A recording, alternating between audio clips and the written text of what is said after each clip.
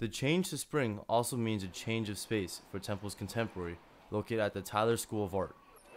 The ground floor of Tyler's main building has been transformed into a gallery space for the 2019 MFA Graduate Thesis Exhibition, which runs through April 13th.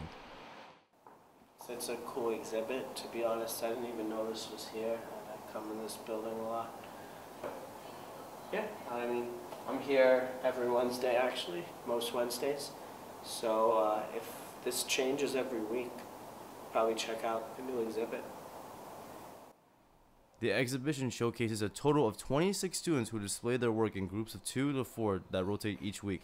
The newest display includes 4 students, Marissa Bagley, Jaya Park, Rachel Storino, and Noel Puejo.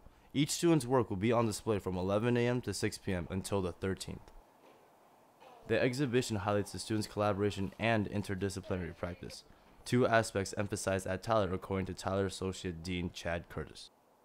Most of the 2-year experience, you're mostly having peer crits and crits within the school, so it's nice to have it in a space that more people will be able to see it. I've been working on for 2 years, and then the actual install is 2 insane days, so I haven't really slept, and it's really nice to be done and have it actually up, and just get to kind of step back and enjoy it for a couple days before I have to take it all down again.